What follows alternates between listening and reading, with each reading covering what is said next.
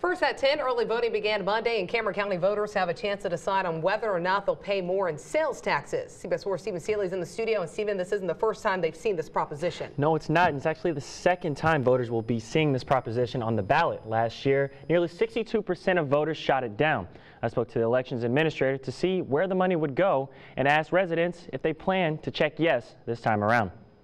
For a second straight election, Cameron County voters will decide on a 2% sales and use tax increase for the county. Proposition A will impact all areas in Cameron County outside the jurisdiction of city limits, which is similar to what cities utilize but currently isn't charged outside the county. County Elections Administrator Remy Garza says the county would use the funds to improve the county's rural areas. It would create a revenue stream outside the tax rate, allowing the county to fund projects like streetlights and community parks. During last year's election, Cameron County residents chose to vote against the increase. Garza says he believes residents didn't vote yes on the proposition because there was another sales proposition that did succeed. So sometimes it is better to bring that back to them, allow them the opportunity to consider it within its own space, and you might find a different result when people get a chance to consider everything that's being requested.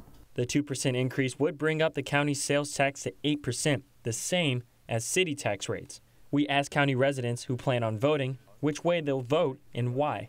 Well, I would vote no because we don't want to pay more taxes. We're trying to get rid of them, actually. It'd be better if we didn't have taxes. The increase for the tax for the outside of the cities should be increased even maybe a little bit more. One, to help the community, and the outside where people don't get any help at, no street lights. The 2% sales tax increase would only apply to places in the county and not city limits. In the studio, Stephen Seeley, CBS 4 Valley Tonight.